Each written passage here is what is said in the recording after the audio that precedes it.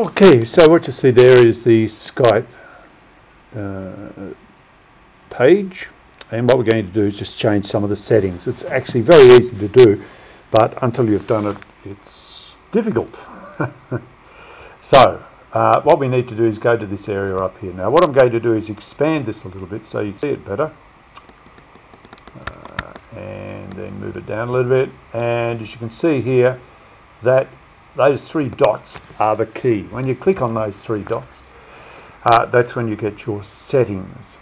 So we'll go to the next page, and you can see up there how it has the settings. Okay. Now those settings are when you click on those settings, then you get to the next page. Just have a look at that, and that's what it looks like here. And it's probably a good idea to click that one, sign in automatically. Now I'll just zoom in on that so you can see it properly. Okay, see, sign in automatically, and you put your finger on that, it gives a little blue tick.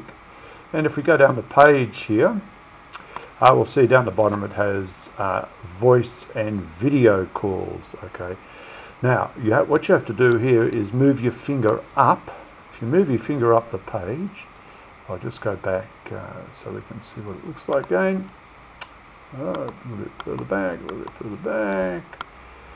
Okay, if you move your finger up the page, then that'll move all of that up, and this is what you will see. Okay, you can see it's moved up to here, voice and video call.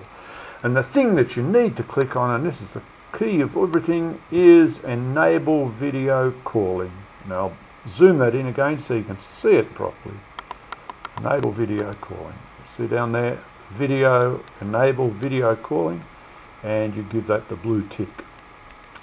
Once you've done that, you then use this little arrow thing here. You tap on that, and that will take you straight back to the blue screen of Skype. And from then on in, we should be able to have video calling, and you should be signed in all the time.